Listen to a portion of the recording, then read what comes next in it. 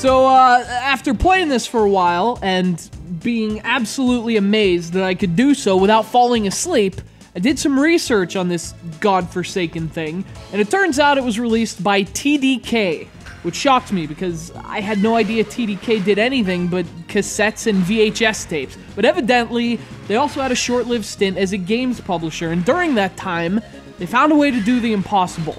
They made the Muppets boring. Hundesvuden turkey bushkin. How the f*** do you do that?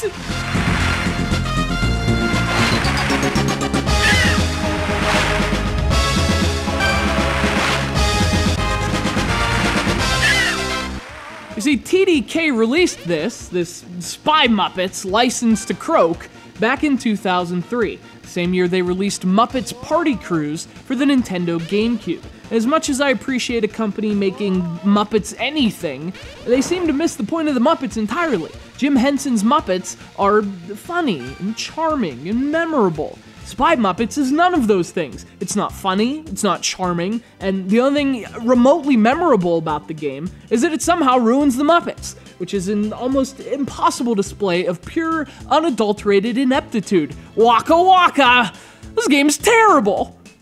Now, Spy Muppets is, at least in theory, an interesting concept. It parodies classic James Bond films, replacing all their characters with Muppets.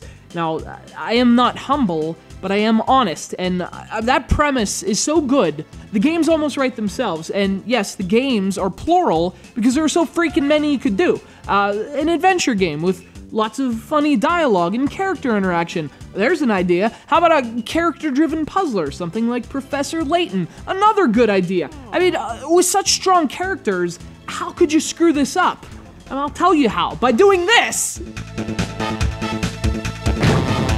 Spy Muppets is an interactive story, the interactions being very short minigames. The problem with that is, it's the laziest thing ever. There are 4 missions, and each one starts with the same 2 minigames. Repair the vehicle, do the chase scene. I mean, that is stunningly bad. And sadly, the few other minigames aren't very good either. And not only that, but the story is poorly written, the characters are boring. You know, Pepe the Prawn only says, okay, like once. So, I mean, that's simply inexcusable, as is this game. Even devout Muppets fans can pass on Spy Muppets, licensed to Croak.